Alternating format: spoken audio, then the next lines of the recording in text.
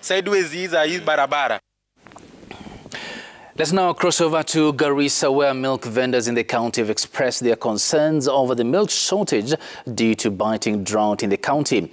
According to a group of women who do business, the supply of milk from the farmers in the interior part of the county has dropped drastically over the past 6 months. This, they say, is due to migration of pastoralists in search of water and pasture and death of animals which they get milk from.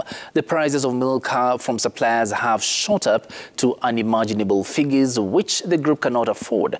A litre of cow milk is going for 130 shillings, up from 60 shillings.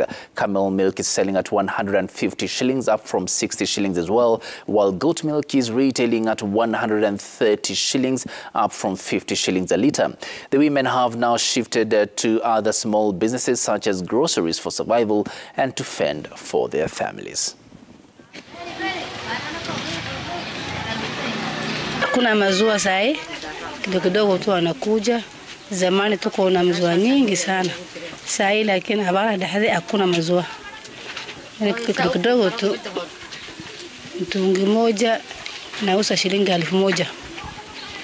Zamani ni 400, 500, 200, 300. Sahi hakuna maziwa. Most of the women in Garissa, we support them, those who do groceries, those who do the milk business.